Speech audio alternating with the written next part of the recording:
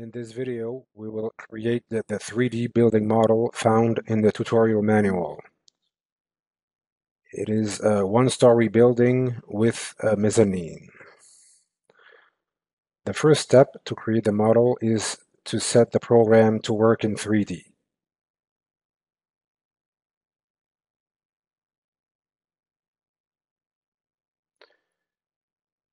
Next, we need to adjust the grid in order to create the base of the building.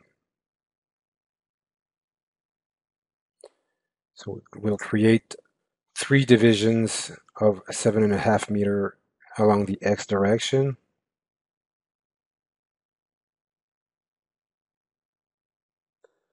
And 3 divisions of 7 meters along the Z direction.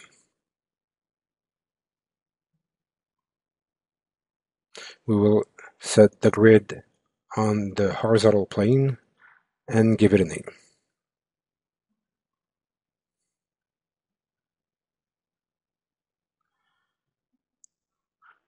We will make a top view and create the joint of the base of the building. So we use the add joint command and make a window around the joints where we want to create the joints.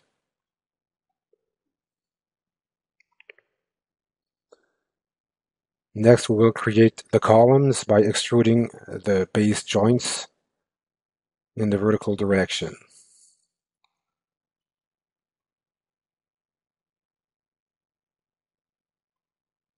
We'll create 2 extrusions of 3.6 meters.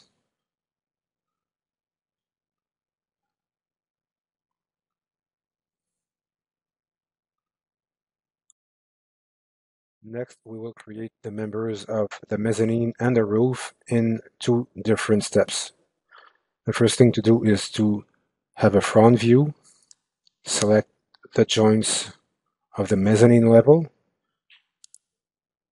hide the remaining of the structure, and move the grid at this elevation.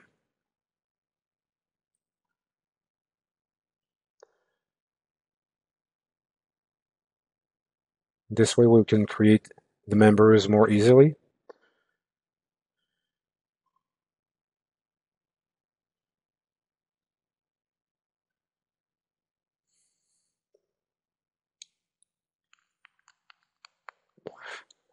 So let's create the members on the contour of the building.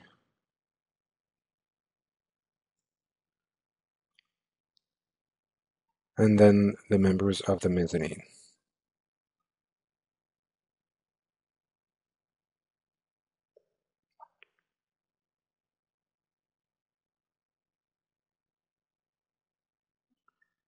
The first step is done. We will repeat the operation for the roof level.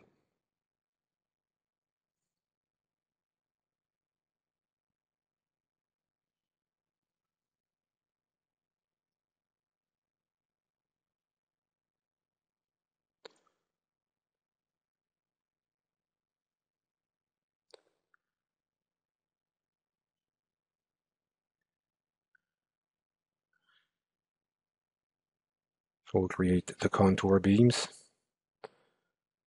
and then the interior beams.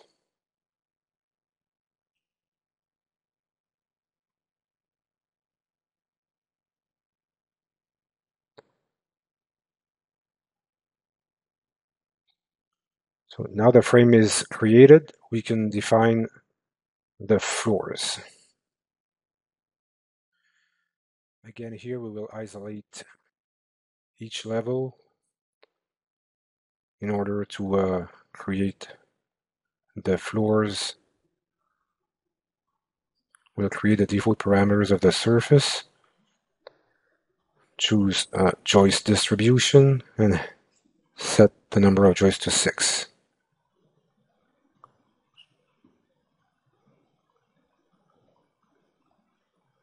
And create each floor surface. So that's the mezzanine.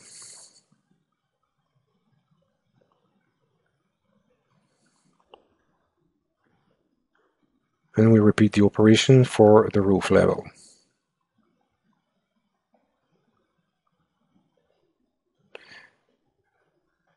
This time we will use 11 joists instead of 6 and create each surface.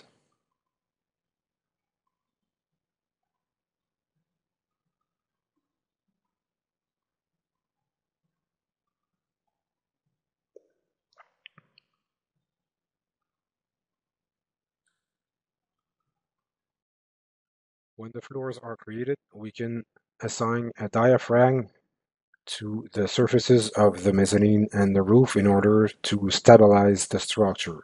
This models the steel deck. So we select all floors and use the surface attribute command in the diaphragm tab. We need to create a plate element, an isotropic plate element of 0.1 millimeter, which is roughly 1/10 of the steel deck thickness.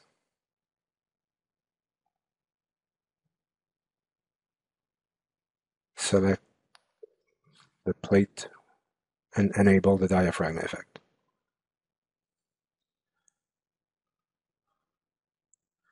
At this stage, we need only to create the wall that will receive the wind load.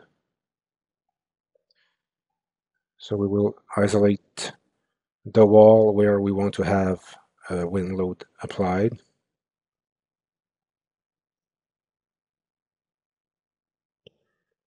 And create the surface of the wall. This time we will use without a diaphragm and use a one-way distribution. And we want the wind to be distributed on the columns.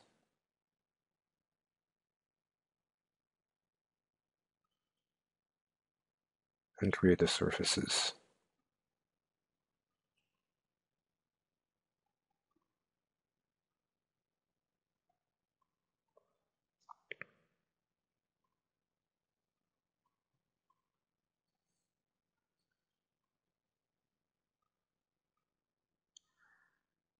The last step in the definition of the geometry is to create the bracings. We will isolate the walls on the contour of the building.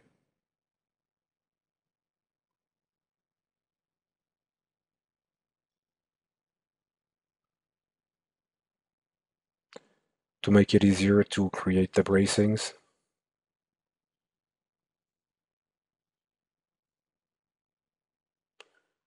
And create the X bracings.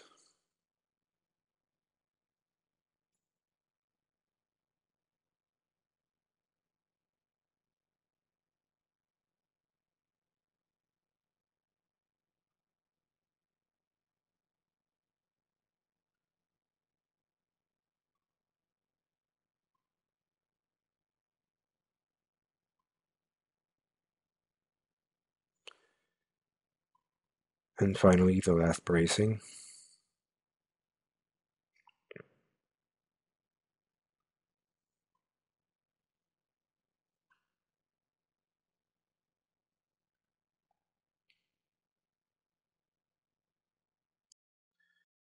In order to complete the structural model, we need to define the support conditions and assign the steel shapes to the elements of the model.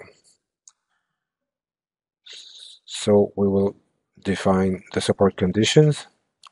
We select the base joints.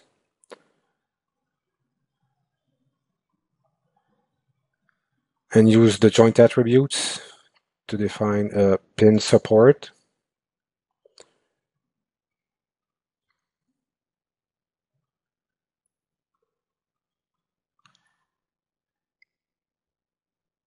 Then we can assign the steel shapes to the beam.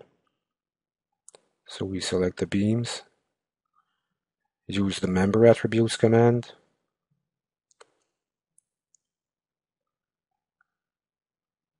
And create a standard steel shape, W 360 by 85.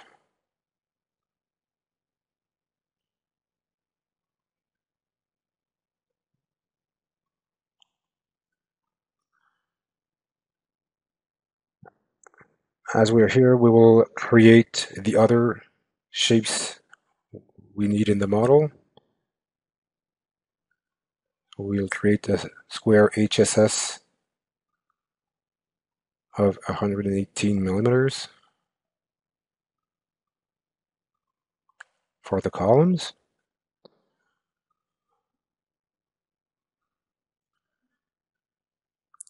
And an angle of 152 millimeters for the bracings.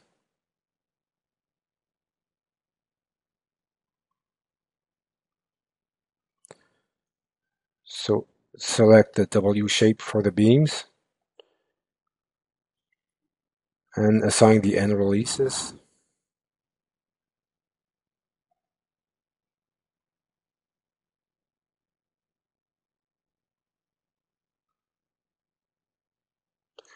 We can assign in the same way the column shapes. We will use the special selection to select all vertical elements and use the member attribute command and select the HSS shape.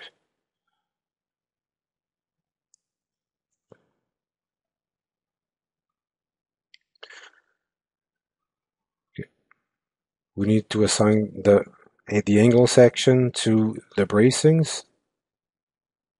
So we will first select all horizontal and vertical members and select the bracings by inverting the selection. So we can associate the angle and assign the end releases.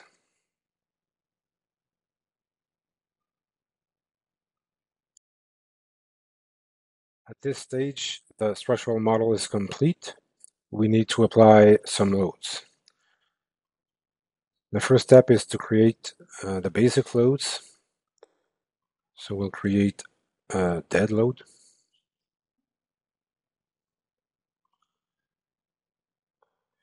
a live load,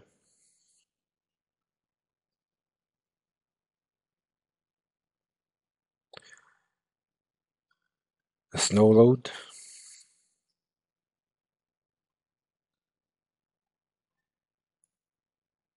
and finally a wind load.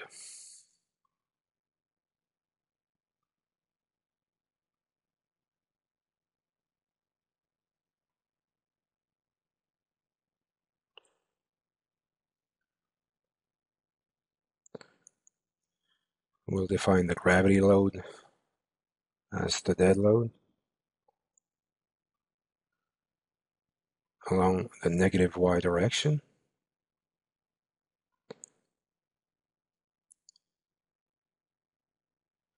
And then we can assign the loads to the floor and the roof. So we'll use a surface pressure load to define the dead load on the mezzanine and the roof.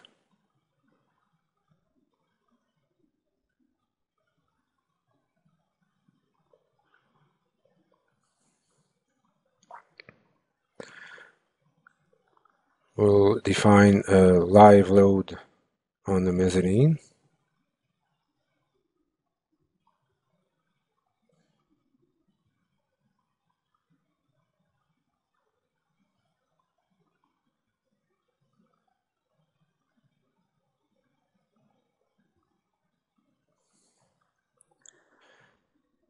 A snow load on the roof.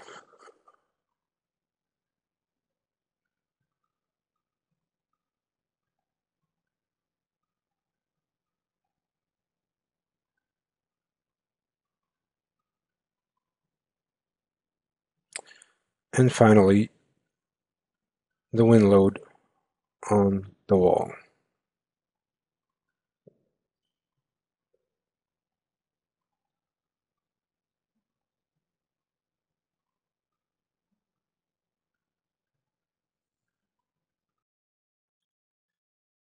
The last thing we need before analyzing the model is to combine the loads we just created. So we'll use the load combination command, and we'll use the assistant and create the load combinations according to the National Building Code of Canada.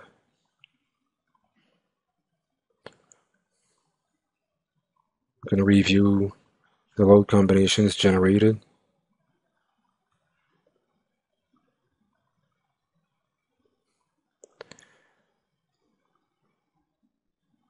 We'll check the model if we forgot something. Everything seems okay. So we can launch the analysis.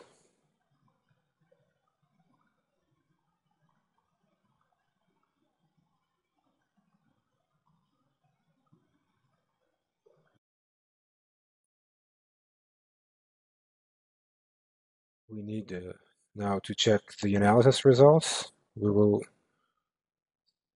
hide the loads so we can view the results better.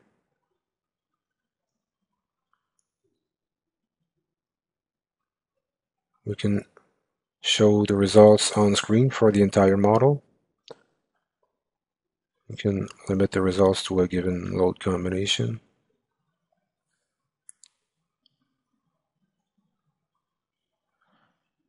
We'll adjust the scale.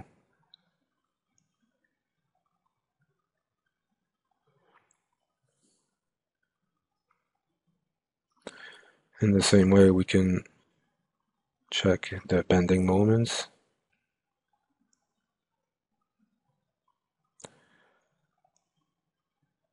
The results can also be showed in spreadsheets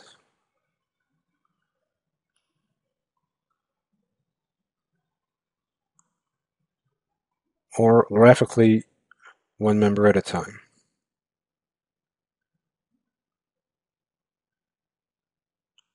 Here also we can show the results for a single load combinations or as an envelope.